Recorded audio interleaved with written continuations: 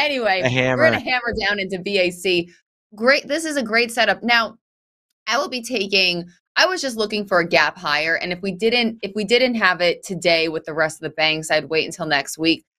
Guys, I will be taking profits on this, but expect BAC. I wouldn't be surprised for more follow through here into next week. This is a wonderful thin zone that we will look to hit about 31.64 in BAC. Great setup.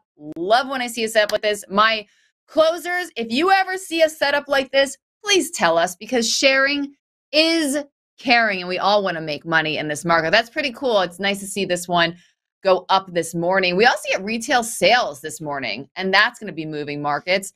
You saw some weekly big flow in Amazon. Mark, is this bullish or bearish? Bullish. I mean, they're looking for it was an earnings play.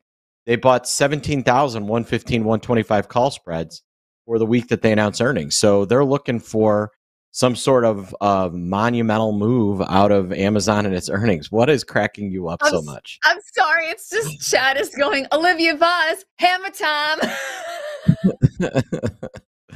There you go. I can't. Yeah. Well, maybe we replace. Yeah, maybe we go Olivia, the Hammer Vaz, and we can rename the. We can call it the Hammer Indicator. All right. Oh God. When you're gonna hammer something. And here come the memes flooding chat. All right, guys, let's get back on track here. Garrett, wait, hang on. Before we do that, did you say that it's bullish? Sexy's bullish.